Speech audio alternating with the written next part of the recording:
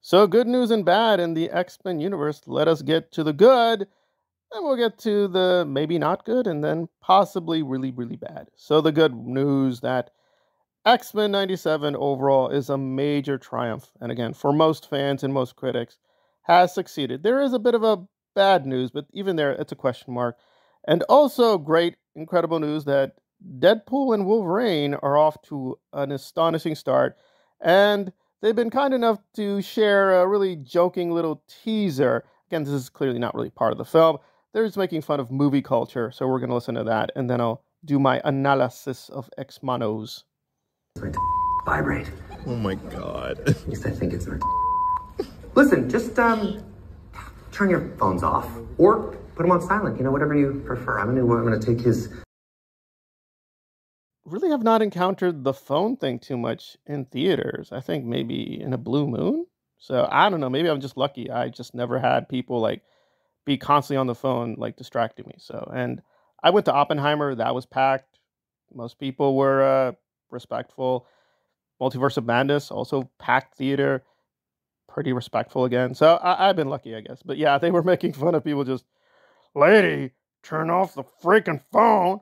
I'm going to take out my claws. So that's a little funny. So pre-sales for Deadpool and Wolverine are astonishingly high. Now, trying to get an analytic reading of this, like a real factual data point of view, is a little hard. It's an R-rated movie. R-rated movies are now pretty rare.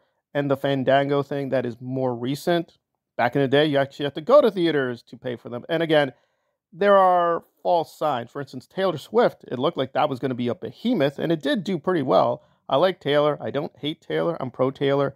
But people were overestimating how big that film was based on the pre-sales. And obviously it was the Swifties. Her fans were just going crazy. They bought up the early tickets, but it did fine, but it wasn't like this massive blockbuster.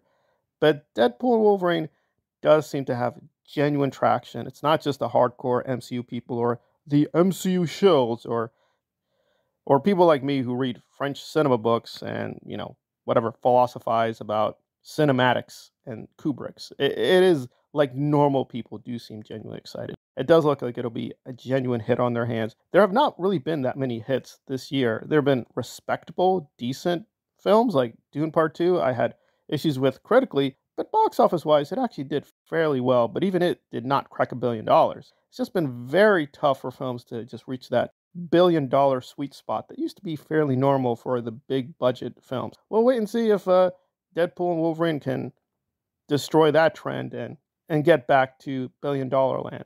But now let's deal with the bad, which is that X-Men 97, in terms of ratings, might not be the winner. Now, we don't know yet. We have to wait for the official Nielsen ratings, and those take a little bit of time to really get going. So there's speculation that there was a very low viewership. I really don't care. I mean, I enjoyed it.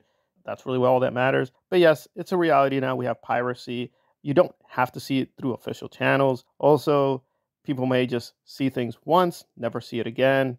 That's how it works. So viewing habits have changed. So maybe the ratings are not going to be what we think they are. I still think they're going to be respectable.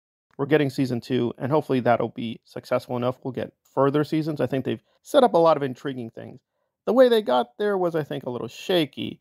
But overall, if you're an X-Men fan, I think you're going to be very delighted. And extra bonus, apparently they're going to have a documentary called Assembled, and I'm very eager to look at that. Now, these behind-the-scenes documentaries have been hit or miss, like with Game of Thrones. I was like, oh, we're not doing a regular episode. Okay, fine.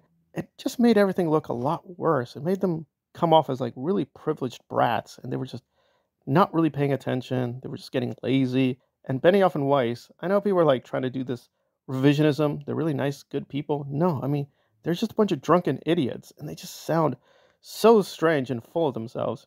And you can visually see the actors are really puzzled or just like, what? I'm getting killed off that way? So, yeah, sometimes the behind-the-scenes documentaries, which are supposed to be like this grand finale, just show like, wow, you guys really don't know what the hell you're doing. Hopefully Assembled will be a little better than that.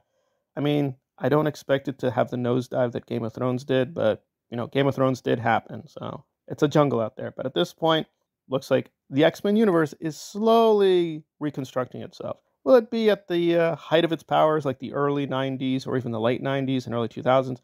Probably not, but you can hope.